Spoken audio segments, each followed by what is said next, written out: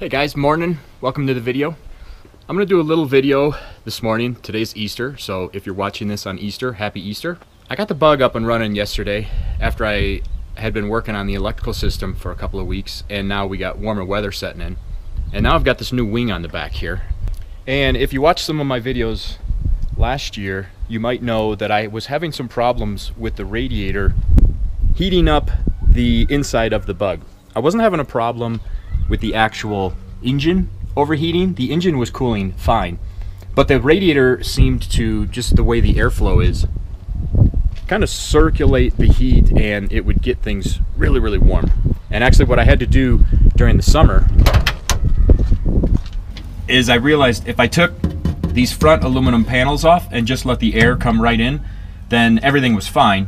And that is fine, although then it made it really difficult in cold weather, and sometimes it just wasn't real nice having air flowing through there. Now I can definitely do that again this year because that works. But what I'm curious about, now that I have this wing, this wing has only been on here for a couple of weeks, I'm wondering if before the airflow would come down and kind of go into the back window and then circulate things around. I'm wondering possibly if now the air hits the wing, kind of runs straight off the top, and might possibly create a low pressure in the rear that could actually suck the heat out. So I'm just going to do a little test. It's a nice day. It's about 68 degrees right now, and it's going to get warmer. It's a beautiful day. I'm just going to take a ride. I put the panels in the front. So if I did this last year, once the engine warms up, the cab would get pretty warm, and I'll be able to tell pretty quickly whether or not that's happening. So I'm just going to go do some gravel roads back here, put some miles on, and see if it seems like it gets warm just like it did before, or if it does in fact seem like that wing is changing the airflow and it's pulling some of the air out the back. So let me strap some cameras on here and let's go for a little dirt road ride.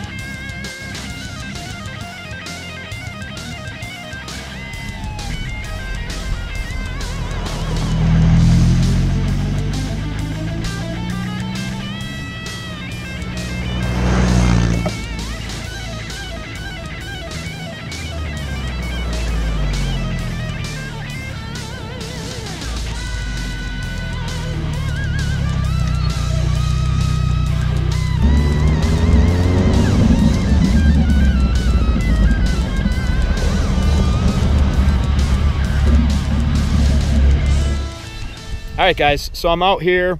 I've been running around for about 10-15 minutes. The engine's totally up to temperature, and my test results are done.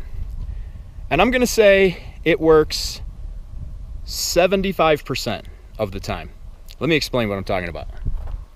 When I would get up to, let's say, above 40 miles an hour, you could actually feel a noticeable difference. You could actually feel the cab kind of cool down a little bit. And I think what was happening is exactly what I thought. I think the wing kind of starts to kick the air up, create a little bit of a low pressure here, and suck the heat from the radiator right out.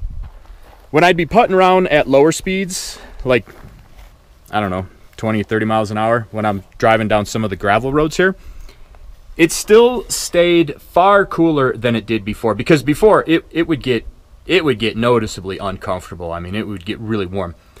You could feel pockets of hot air kind of escaping and circulating around. It also depended on, as I would make turns, it's a little bit breezy today, and if I kind of made a turn and the wind was coming from the side, it would kind of change the effects of everything. But one thing was definite. Once I would get going down the road and get some speed going, you could kind of feel the cab like just get cleared out of all the heat. So it does work. It helps. I mean, it doesn't cure that problem by any means, and I'll probably make 1 or 2 little dampers that you can just open. Now, I don't know if I'll do that on this bug, but again, remember, I'm in like extreme research and development mode for the new chassis.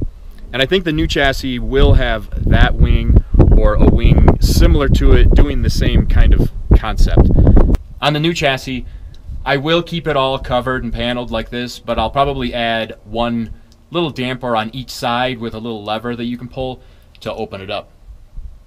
So that was good. That was a good test. It vetted things out. I got some information about that wing actually making some changes, and it's a beautiful day, so I got to do some good gravel driving around. One thing that this has done is reminded me that I have that mystery clunk that I've never been able to find, so maybe I'll put a little more effort into trying to find that again. Either way, guys, I hope you enjoyed the video. I had fun taking you along, trying to figure out what differences this wing does, and we got some good information. Hopefully it's helping you, motivating you with some of your projects, and I hope to see you on the next video. Take care.